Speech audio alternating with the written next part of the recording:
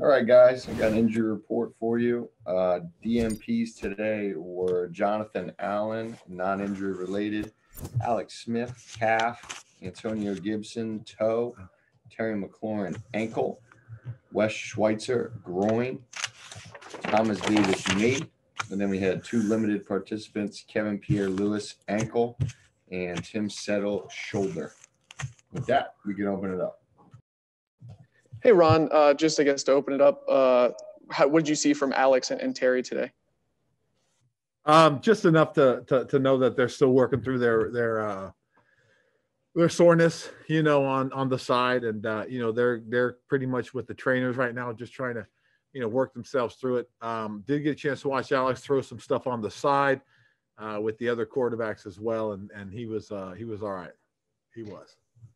And could you talk us through your decision-making process with Dwayne? Yeah, it was just I felt it was time to make the move, and just take advantage of the opportunity for us both to go in a different direction. Tires. Matt, if you're not on, Mike Phillips. Con. Or John Con. All right, Ron, if I can stick on Dwayne for 1 minute, how hard was that of a decision to make, and how close were you to doing that the previous week?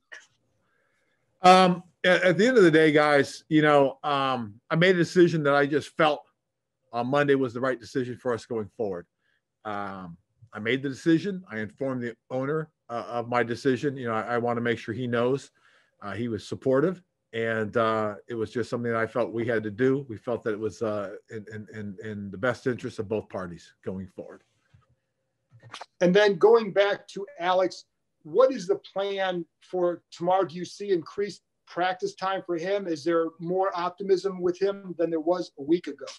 Yeah, there is. But again, we're going to be guarded with it, and so he'll get some opportunities, and we want to see obviously some improvement going forward.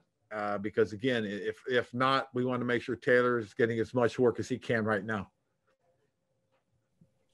Thank you. All righty. Thanks, John. Matt Paris, then Mike Phillips. Yes. Hey, Ron. Releasing Dwayne, you've kind of made these big moves to kind of establish your culture here in year one, trading Trent, trading Dunbar, cutting Geis even when he was arrested, now releasing Dwayne. I guess just what do you think that says about what you're trying to build? And maybe, there was this question that would Dan let you do all this stuff or implement your vision? What do you think it kind of says about that? Well, I think the big thing more so than anything else is Mr. Snyder being supportive. He understands that there's some things that have to be done, and he's supportive of that. So that's the best part about it. And we'll just continue to make decisions that we feel are in the best interest of the football team going forward. I mean, that's all I can tell you. As we go through it, as we learn more and more about the players, we learn more and more about what we're doing and how we do it. I think that's the important thing more so than anything else, is that we're getting to know this football team better and better. We're nowhere where we want to be, obviously. We still got a lot of work to do. We really do. But we have good football players in some key positions right now going forward. We still have some other positions we got to fill, but we feel very confident and comfortable where we are right now. Yeah, these are such large moves. Like, in your past experience, like, can making such large, like, changing moves in year one have an effect down the line? How do you think it would kind of affect the future? I think so, because if you look at some of the examples right now, I mean, what they did in Miami, I think a lot of people, we're really wondering about what's going on there, but look where they are. I mean, they've done a terrific job there. They really have. And so you've got to look at, at some other, people around the league to see how things are going. I mean, and again, you have to be willing to make those moves to start fresh, to start over, to find out what other players can do. That's the other thing too. That's part of why you do these things, to see how other guys can play. With Taylor Heineke, how much more do you think he'll be able to do, with the work you'll be able to give him this week? Well, the nice thing about it is Taylor's been in the system before, so he understands it. I think that's why he was able to go ahead and do some of the things that he did. on Sunday. I get it. They were in a little bit of a prevent at times, but Taylor knew what to do. And we just feel that, giving an opportunity to do some more things in practice will help him if he's got to be the guy on Sunday. And then is there anything you can tell us about Terry McLaurin, whether he's still in play for Sunday? Well, we'll see. Terry did a little bit of work with the trainers on the side, and we'll see how he reacts to that in the morning. That's the biggest thing. I try to explain is that when a guy does work, it's always about how he reacts to it the next day. Ben, then JP. Hey, Ron. On the one hand, this is just another game in the schedule. On the other hand, there's a lot going on. You have a chance to win the division. We're asking you about Dwayne. How close to normal does anything feel, or does it feel just an incredibly heightened sense of a usual situation? I don't think anything's been normal this year. I really don't. There's been a lot of things that have happened. We've dealt with them. We've tried to keep our head above water more so than anything else. And, everything coming down to this last week, I think is very exciting, though. I'm pretty fired up that, we are in this position. We've been able to maintain this position for the last few weeks. I just attribute to who our guys are. They're very resilient. They play that way. And I think it's a reflection of the way these guys approach things. And that is they're trying to keep their focus on football. And in terms of that focus on football, who are some of the guys that you're kind of leaning on this week to help make sure the message is to focus on the task at hand? Well, the team. I mean, we got a lot of guys that get it. And so, when you listen to them and you watch them, you feel like they understand, they share the message with each other. And that's the biggest thing is that, they take care of themselves. They take ownership of this football team and really try to make sure that they're all focusing on what's important and what's not interesting. JP, then Nikki. Hey, Ron. At various points in the past few weeks, you've kind of hinted that if Alex isn't able to practice, you can still roll him out there on Sundays. Has that changed at all for week 17? Nope, still hasn't changed. I still believe that, veteran players, specific guys like him, are kind of guys that they can watch, they can absorb, they can get it, and then they can go out and play well. So I'm not worried about that. Okay, and then just with the news with Dwayne this week, do you address the team and just kind of make sure that they're locked in on the game? Is that something that you want to talk to the guys about? No, what I do is I talk to them about what, again, is vital right now, and what it is about preparation, getting ready for this football game. I don't need to address it because it was out, it got out, everybody had the news, and so I think, going forward and not covering that.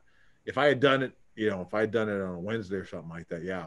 But doing it on Monday when, the guys were, were aware of it, I don't think that's something I needed to do. Thanks. Hi, Ron. I know you had Taylor for a year in Carolina and Scott Turner had him in Minnesota, but did he surprise you at all with what he was able to do in those last two drives? Yes, he did. His retention was really good. It really was. And credit to him as a football player. And he did some good things. He really did. And what went into the decision to sign him when you guys did? I mean, how many other names were on the list at the time and why him, I guess? Well, mostly because of the fact that he knew the system. He had been in the system.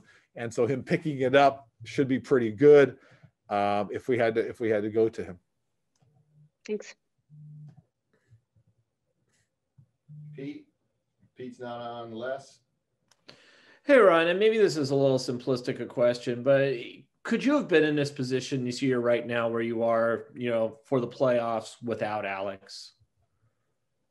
Well, if we had a healthy Kyle Allen, I think we could have. I really do. I think we could have. And a big part of the reason is because Kyle, he's very similar in Alex in terms of his abilities. He's got the same kind of arm. He makes good decisions like Alex does. He's got good footwork. I think we could have been. I do. All right, thanks. Hey, Ryan, you've always had themes and messages throughout the course of the season, whether it's underdogs win or stay humble and hungry.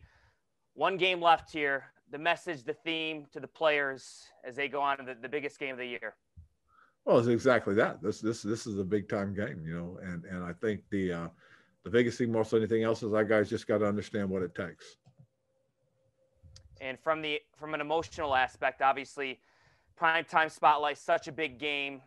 Any worry there of the emotions too high and not letting the situation get too big?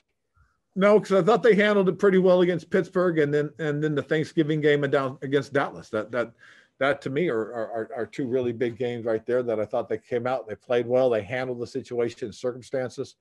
I don't think those moments got too big for them. I really don't. I mean, because in both those games we were on the national stage. Both those games were times where there was going to be a lot of people watching them, and I thought they handled that very well. Got time for 3 more. Hey, Ron. Good afternoon. A lot of talk about obviously your quarterback position. I'm curious as to what your early read is on Jalen Hurts. Just a couple of games into his career, we know he's got mobility, but what else do you see there? Well, you do see that he's a good decision maker. He's got a good arm, and they seem to rally around him as a team. So he's got the intangibles that you look for in a quarterback. He's a guy that, coming out we like because he's a veteran savvy guy. He played a lot of football in college, and he played it successfully. He had some big games that he handled very well. So I think he's a guy that's got an opportunity to continue to develop and grow. Is he similar to anyone specifically, or his traits maybe that matches up to what you've already seen in any of the mobile quarterbacks this year? Anything jump out to you there? Well, honestly, he does remind me of Russell Wilson. He really does. And I think that, that bodes well for who he's going to be as a football player in this league. Thank you. Hey, Ron, you mentioned, we talked about Taylor. For our viewers, maybe other than the Old Dominion alumni that aren't as familiar with him, we saw this Inside the NFL clip where Chase went up to him and he said, keep balling. And Taylor said, that's what I do. I mean, this was a guy who was taking online classes just a month ago. What is it about him that you saw in Carolina now, just in the month here, that, allows him to be that confident and so confident maybe to start a game of this importance this weekend? First of all, I mean, that's who he is. I mean, he really is. He's a very competitive guy, highly competitive. And the thing that you like about who he is he's sharp. He picks things up quickly. When he competes, he takes it real serious. And there's part of that I think that a lot of guys look for is that a guy that that really pushes himself, looks to get better every chance he gets.